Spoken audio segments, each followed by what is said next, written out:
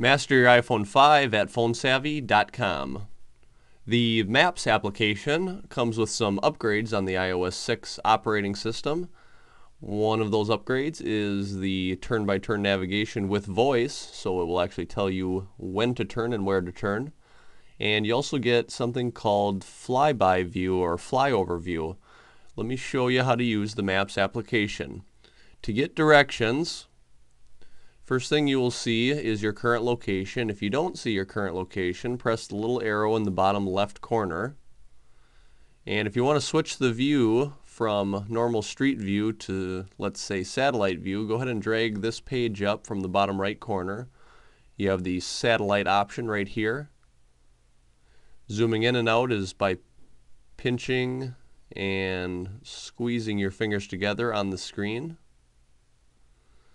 So once you have your current location, you can get directions by typing in where you want to go at the top of the screen. Let's say we want to go to, for example, I'm going to type in Walgreens. And I'm going to put in the zip code. And then hit search in the bottom right corner.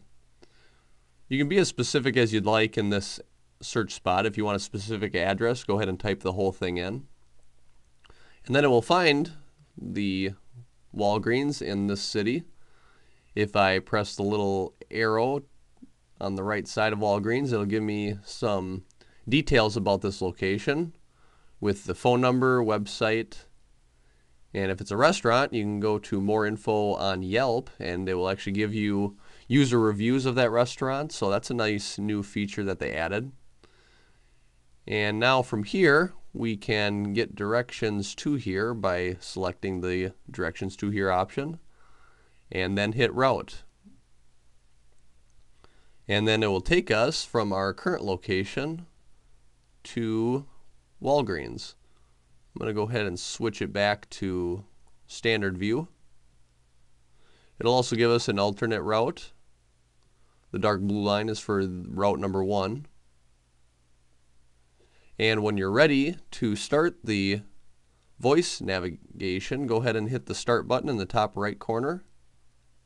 Starting route to South Main Street. Head south on Pabes Lane. And then we can take off, and it will let us know how to get there.